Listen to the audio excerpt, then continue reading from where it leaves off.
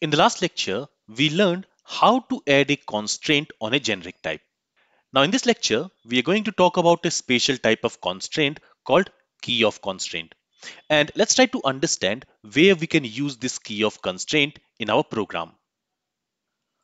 So what we want is, we want to create a function, and I'm going to call this function getPropertyValue or getPropValue.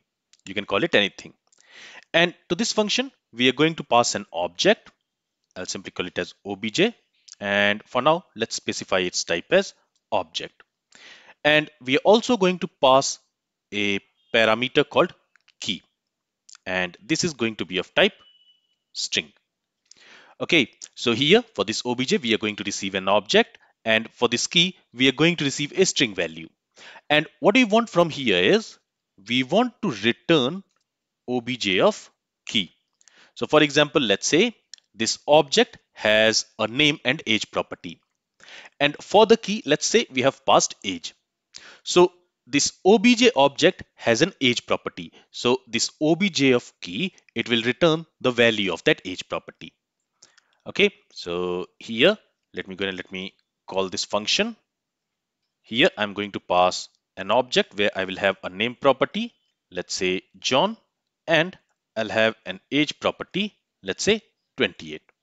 Okay, so this is the object which we are passing for obj parameter, and then for the key parameter, let me pass name. So what I want is, this function should extract the value of the name property from this object which we are assigning to obj, and it should return its value.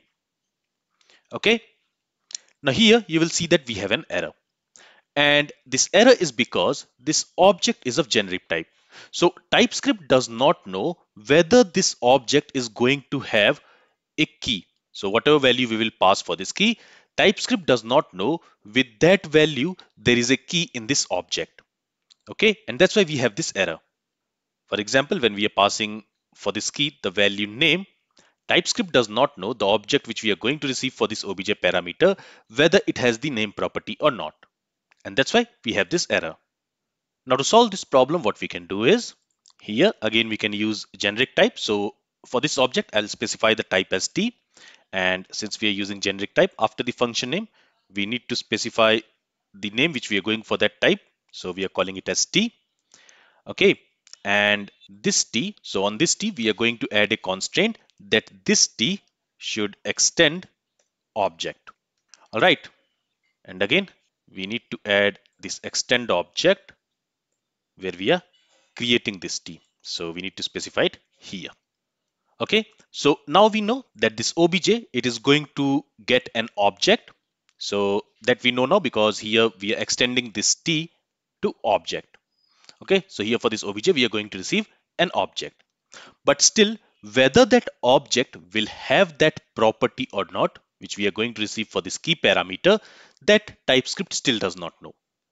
So what we are going to do is, we are going to specify another generic, another template, let's call it u. And here this key is going to be of type u. And for this u, we want to tell TypeScript that this u should always receive a value with which we have a key in the object. So for that, on this u, we are going to add another constraint. And for that, first we use extends, and then we are going to use the constraint keyOf. And it should be key of t, because the type of this obj, it is going to be t. So whatever value we will receive for this key, that should be a key of that object. So for example, in here for this obj, we are going to receive this object. So the type of this t is going to be an object where we will have a name of type string and age of type number. And this u should be a value with which we have a property in that type. I hope you got the point. So for the t, we should be passing an object, and for the u, we should be passing a value with which we have a property in that object. And that's what this constraint means. So when we say u extends key of t, that means whatever value we are going to receive for u, with that value, we should have a key, we should have a property in this T. And with this, now you will see that that error is gone. Okay. And now we don't have any error here. So here we are passing an object. This object will be assigned to this obj, and we are passing this name to this u. And we don't have any error because in this object which we are passing for obj parameter, there we have a name property. But here if I try to pass a property for this key with which we don't have a property in this object, for example if I pass gender, we don't have any property called gender in this object. So now you will see that we have an error because here this constraint does not match the u. So for the u we are passing a string value, this gender, and with this value there is no property in T, and that's why we have this error. So this keyOf, it will simply check if the value which we are receiving for this type, with that value, if we have any key in this type. So this is keyOf constraint. Now if I pass a value here with which we have a property in the object, in this object, for example age, that error will be gone.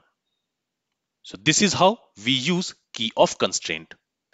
And using this keyOf, TypeScript guarantees that the property accessed using key will exist on the object which we are going to pass to this obj parameter. And this helps us catch potential errors early in the development process. So this is all about keyOf constraint. If you have any questions from this lecture, then feel free to ask it. This is all from this lecture. Thank you for listening and have a great day.